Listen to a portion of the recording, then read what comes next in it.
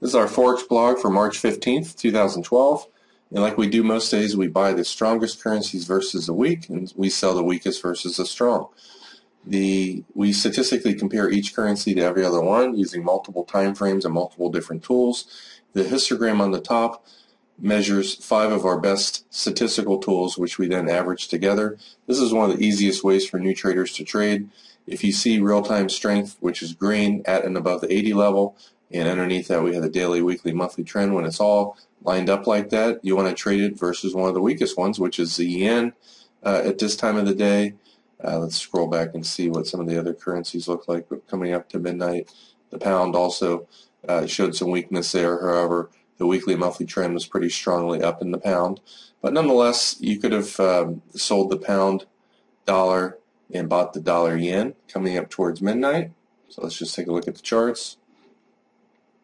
Pound dollar coming up to midnight. Notice it's falling. And buying the dollar yen coming up to midnight. Oh, actually, I don't typically trade the dollar yen myself, and I don't have it running, but we'll put it up on a chart real quick. Dollar yen coming up to midnight. You can see went up during the pullback, went up again. And that's really the whole purpose of the currency meter, is to have you focus on the ones that are most likely to trend. You can see today that the New Zealand was strong all day. You'd want to trade that against, the weakest one. The yen has the weakest daily, weekly, and monthly trend. However, the real-time momentum today was to the upside. Sometimes they're so far down the previous day that our daily trend tools take a while to slowly change direction. If all the yen pairs were down a massively amount the previous day, then it takes it longer for it to switch trend direction. But one of the weakest ones today was the CAD and also the pound. So these are also pairs that we don't typically trade most days. You want to buy the New Zealand pound. Oops. Sorry. You want to sell the pound New Zealand. And notice it just trends down all day long. And this is one of the best patterns right here. Extreme strength for an hour or two, followed by a pullback of about a half an hour to an hour that has half the weakness that the previous up move had. Coming up to 6:30 right here is a good time to look for a sell. You have a little bit of a pullback off the lows right here, and you can see when it finally breaks these lows, you go short. Draw your fibs off the last little wave. And most of the time, as I've always said in our Forex classes, the 1.618 is the end of the move. And you short this around 45 here, and you're out down here at 73. So that's a huge 60-plus pip move while risking 10 or 15 pips. Now you could have also traded the New Zealand against the CAD. The New Zealand's on the top of this particular pair, so you're looking to buy the New Zealand CAD. And also note that pullback in the New Zealand here at 6:30. It is about half the weakness visually as the previous strength. Then it starts falling away and coming up a little bit before 7, you're looking to buy it. So as you can see on the chart right here,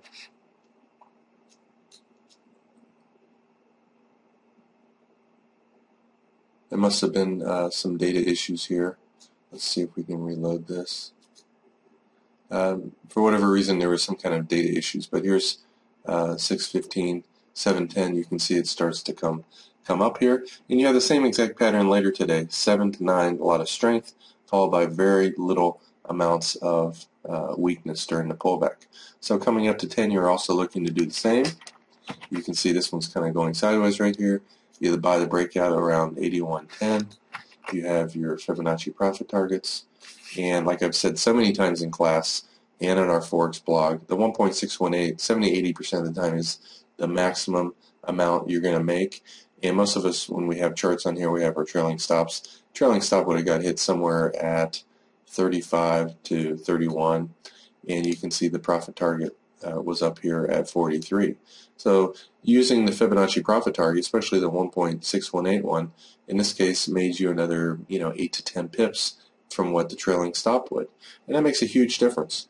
If you got out of all nice trades like this at the 1.618 versus letting them come back down and hit your trailing stop, the few times where it goes above the 1.618 is going to give you a lot less additional profit than what you give back in the majority of the trades when it comes back down.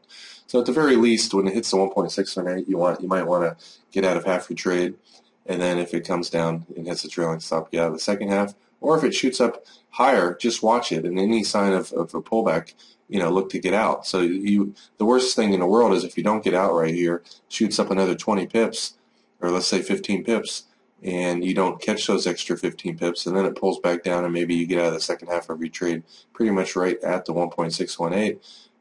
You gave back all those extra 15 pips for no reason. Whenever you see a big spike at and above, or pretty much right near the 100 level, this is an extremely weak currency right here. So you could, especially after about 640 right there, sell the Euro New Zealand coming up to 7. And you can see you got this little spike down right here. This one's coming up to the lows of the day.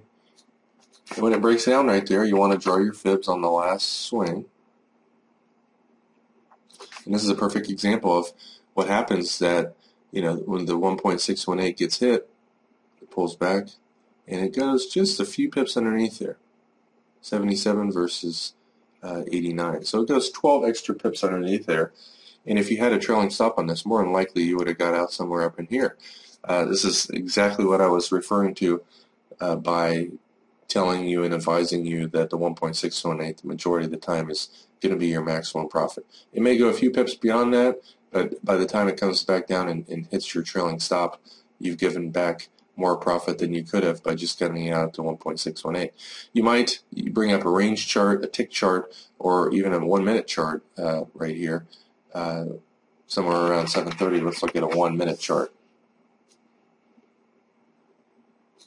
Notice on the 1-minute chart, comes back down here, goes sideways for a bit. You might want to get out of your trade here at 86 versus, actually, the 1-minute chart, this is pretty high volatility currency, so more than likely you gave back a good deal of that additional profit as well. Today the dollar's strength and weakness was mixed, but usually when you see a lot of weakness followed by less strength, that weakness will resume. So coming up to 410 right here, you can find a currency that's the strongest, and that would have been most likely the New Zealand. At 410 you want to be looking to buy the New Zealand versus the yen. Let me scroll forward. This is from yesterday's chart. I had it scrolled back for other reasons. 410, you can see this currency is above the hourly. You got this little pullback right here, and it timed perfectly. You're in this trade here at 81.19. Your stop is underneath the low. You're risking less than 10 pips. And notice how our intelligent trailing stop got you out almost up at the high here, 81.40. You're in this trade around 18. You made 22 pips minus your spread. And notice when you're trading with the trend, on this pullback again right here, you're in when the trailing stop gets hit, 81.30, and you're out at 70. 40 pip profit. Now I'll finish class today with just showing you our trade analyzer planner. 10 pips per day can do tremendous growth to your account. Getting 10 pips per day, you have a $2,000 account starting with. It pretty much doubles every 2 months or 8 weeks. You can see 8,400, almost 18,000, 38,000, 82,000, and so forth. So you can see that by doubling your account every 2 months, tremendous growth in your account in 1 year by just getting 10 pips per day. So when you catch a nice trade like this that goes up 40 pips, you pretty much caught an entire week's worth of profit in one trade. So hold on to that profit. Don't give it back. Usually when the market's gone up way above our upper containment bands, it's going to have a deeper pullback, or at least it needs some time to digest those gains. So in other words, if you get a decent pullback, buy the pullback. But if it doesn't pull back at least 25, 30 pips when it's 20 pips above here, you might want to wait and see what happens. You can see it came pretty much slightly underneath the previous swing low right here, and then started to go back up. This is a much higher probability trade. You're in somewhere around 60, and it looks like you're still in it, but you've locked in another 30 pips. So those two trades right there have an entire week's worth of profit. And if you have a few losses of 5 to 10 pips, let's say you take 6 trades, 3 of them are losers, 10 pips, 10 pips, and 6 pips, 26 pips of losers, and maybe 15 pips of winners here, so you're down 9 pips. You get another 30 pips here, you're up 21 pips on the day. And if you took this one, you're up 50 pips on the day, and you have a whole week's worth of profit when you've taken 6 trades, 50% winning. The key is small losses and bigger wins. That's it.